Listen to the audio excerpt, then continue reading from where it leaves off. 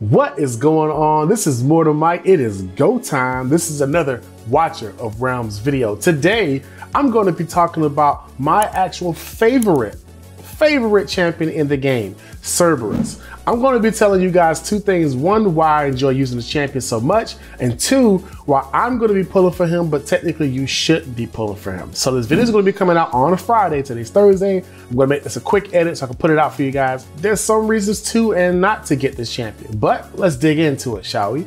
First things first, Cerberus may be my second most used champion in the game. Number one is probably still going to be Silas. Maybe Silas / Brokir, because Brokir is my first defender thought over anything. I use this guy everywhere. I use him in Void Rift, especially against the Torador boss. Before I got Valeria, he was my go-to champion to just deal extra damage over time that just helped, push the needle forward. Whenever Torador would go to that top area and have all that health to try to put down, and I had Silas and I didn't have the Vienna boost, I needed that extra damage, and he really was the one that pulled through for me very often.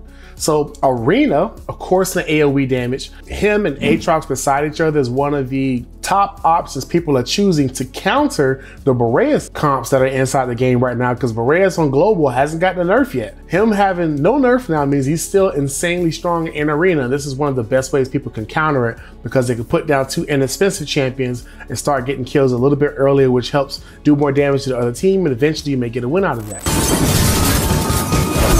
I'm mentioning everything that I use this guy, and I actually use this guy in all of these areas. In promotional raid, he does an absolute mockery on melee attack. Melee attack, if I'm not mistaken, is the one where they auto heal while they're dealing damage, and he can cover basically 2 to 3 lanes by himself. Even though the lanes are split, since he already does his regular AoE damage, which is nice, we'll get into that in the kit. He also sends an extra AoE damage area out that does damage, if I'm not mistaken, does slows also. So the dude is a beast. He's a really good champion. Gold and EXP raids, he guards the entrance and damages pretty much any enemy that comes through. Really nice. There's been instances where he soloed those bad boys, which is really freaking cool. I used him in gear rate 1. I think I still use him. I used him to beat gear rate 121. He was a part of the team that I had. Insane damage right there at the front gate, and he hits everything repeatedly, so it's really nice. At artifact material raid, when I was playing and I didn't have Valeria, I used him to get through levels 15 through 17 of artifact material raid. But I ended up getting Valeria, and she did more damage to the boss, which helped me win. He was a really good option to kill the ads and still do a little bit of damage to the boss. Next, I used him in faction trials. He's a necessity for the end levels of faction trials because of all the burst damage he can do.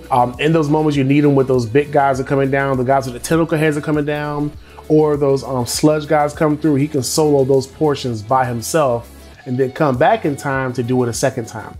So he's been really good there.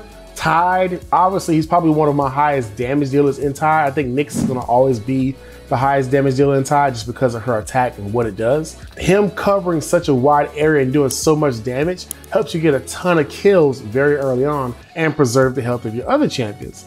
Not to mention that he inflicts slow on a lot of the enemies that he's attacking as well. So last but not least, my favorite place to use him in the game so far is Immortal Codex and the Conqueror boss. It's a flip up between him and Aatrox. Aatrox has better survivability because he comes back faster.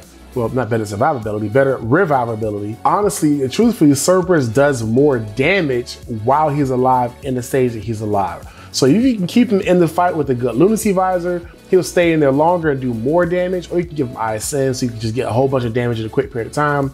But he's gonna be gone before you know it. The reason why I said that I'm gonna be summoning for this guy, which you probably shouldn't be, is that I have a very niche scenario here. So with my Cerberus, he is currently, I'm gonna scroll up so you guys can see it too, he's currently Awakened 2. And the reason why I say that I'm gonna be summoning for him, because I wanna get him Awakened 3, I'm gonna go over just a brief part of his awakenings. At Awakened 1, within 10 seconds of deployment, all ground area effects will slow the enemies in range. So for 10 seconds, he's automatically applying slow to all the enemies that he drops on, which is really nice. I think A2 is just an attack increase, yes. But A3 is where things start to get interesting. When HP drops below 50%, he's a chaotic champion, so he's gonna do that, that's his goal. Doubles the damage dealt by the ground area ground effect area per second. Doubles it. It doesn't say 50% more, 100% more. It just says double. So there's no extra math involved or confusion about this. His initial attack right here, he'll never be at 50% health with this, but it would double it if it did it. But the Water of Decay will end up being double. So it's going to be 100% AoE damage, and that's maxed out with my skills, of course. Then you also have the passive, or upon death, he does 140%. That jumps to 280%, and it's not including the damage boost he gets in the ultimate, which is even crazier. So during the ultimate, he increases his damage by 100%. We're increasing it by 100% more. And then we're increasing that other part by 140%. So you get an idea of how much damage this guy really is going to be doing. It's insane AoE damage. And as far as I know, I don't think he has an enemy cap on how many enemies he can hit at once. I know Nyx doesn't have an enemy cap. As far as I've seen, I've never seen him have a limit on how many enemies she can hit. I think he's the same way. So when he's planted on the ground, he does insanely high amounts of damage. And the way to look at him is like, look at him as a shock trooper. Look at him as a grenade champion. You don't expect him to be out there for very long, but he does crazy high damage for a very low cost. And then when he dies, if this is fully skilled, he reduces the cost of every mage you have on your team by 2. The mages are known to be the highest cost summoning champions in the game. Look at just at Boreas right here, just for an example. Is there a faster way for you to see this? So his cost is 19. That's my top 5 or so. 26. Let's see, 17. Going over here to Comet. Comet is 19. You got Vierna. Vierna's 20. That's 2 off of every last one of them. So if you have like 4 mages, that's 8 costs cut out of your expenses to put your champions on the field. So it's a really nice plus. That's why I'm going to be pulling for this guy. But I'm also going to say this as well. There's more changes coming to the game that some of you guys may have heard of, and you may have your initial reactions. I'll say don't be too hasty, because there are more changes than we know. They're adjusting the way that poison works in the game, but they've altered it to an extent where some of them are getting a rename, such as Liam on a test server. His poison is called Neurotoxin, which does the exact same thing as the original poison. So those people that were thinking that he's going to be like their saving grace for Gear Rate 3, he's been doing great for them. Now he's going to be useless. He's still great. But the reason why I was saying that, why did I even bring up poison? Because there's one other thing that we got to cover on this guy here. If he gets his exclusive artifact, which is a really nice one, but I got to test it, of course. I don't want to say it's amazing until I test it. I want to say it's amazing until I tested it fully, but it looks impressive. Increases damage by 0.2% every time HP drops by 1%. Now, if you notice, when he does his attacks, they drop substantially as he throws those little Water Decay attacks out there. So his attack continually goes up. And then it also says Water Decay can inflict poison on targets lasting for 5 seconds. Here's what's crazy about the new poison boost that's going on. It can happen from multiple sources now. So if he's doing poison and another champion is doing poison, and another champion is doing poison, that's damage that's going to be stacking, very similar to the burning buff. Very similar to the burning debuff. And what's also interesting, he also does magic damage. So I don't know what part that plays in that. I mean, even the Heart of Arteries could play in that, but I wouldn't choose that for this. That's going to go to Scorch. But or Amulet of Arteries, whatever it is, it's a mythical artifact. I want to get Unending Relic because I want to use it on this guy. I want to see how the poisons will stack when he's putting it into play, because that would be very interesting to see him do a ton of poison damage also, which is technically magical damage, which is essentially just like burn damage. Yeah, it's been adjusted, but some of them have just been renamed to preserve it on other champions. So it's really cool. I wouldn't be too hasty on that yet. It's better to test it than to guess it. When we get a chance to try this content out, try these new adjustments, we'll find out why. And I also think the best thing about it is it can happen from multiple sources. One of the limits of poison champions that we had before, and I'm mentioning this because technically he could become a poison champion with the exclusive artifact. One of the issues that we ran into was that poison was basically only 1 debuff. You could technically make it 2 if you had Aracha involved. You could technically make that 2, but it was technically only 1 debuff. So you only thought about bringing 1 poison champion into the game, and since there's not many poison champions in the game, you don't really think about comps for them, and it's hard to get the actual champions to do it with.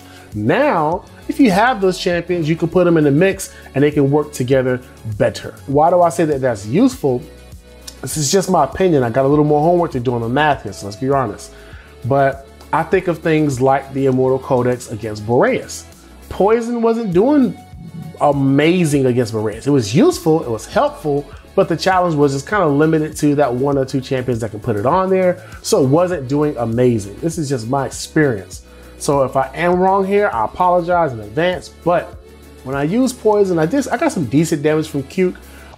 The majority of my damage that I got was from Zilla 2 because her ultimate boosts her attack so much, and burning stacks as a benefit to that.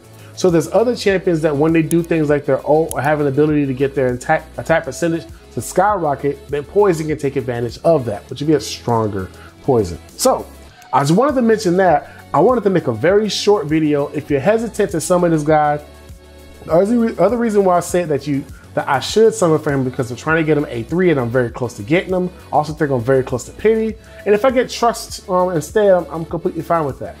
But the reason why I said that you shouldn't do it is, to be completely honest, and let's be very clear here, I don't want to say he's very easy to get, but he's one of the easier champions. He's one of the easier legendaries to get. Yeah, he's chaotic, but he drops in this pool, 4th on the left. He drops in the common stuff. So that's how I normally get him, is during the just everyday summon, not every day, but anytime I'm doing summons, he drops during these. So he's a little easier to get. But I will say, if you do not have a Cerberus, it is not a bad idea for you to do it. It's not a bad idea for you to summon to get a Cerberus this time because, like I said, he's my 2nd most used champion in the game. He's one of my favorite progressive champions that I've used in the game. He's a lot easier to get than a Boreas. It's not going to do the same job, of course, but he makes champs like Boreas easy to use because then their costs come down by 2. I think he's one of the best utility champions in the game, just because when you need extra damage and you're hitting the panic button, and the reason why I said progression is you don't have the proper gear to get your champions doing insane damage, or you're still trying to get through the last levels of gear rate 1, 2, and 3, and you need a way to get really good damage in to get the upper hand and get to the next thing. Cerberus is the guy that can do that really well for you. I will say he's an amazing champion. I'll cover trust at some point in time when I pay more attention to him.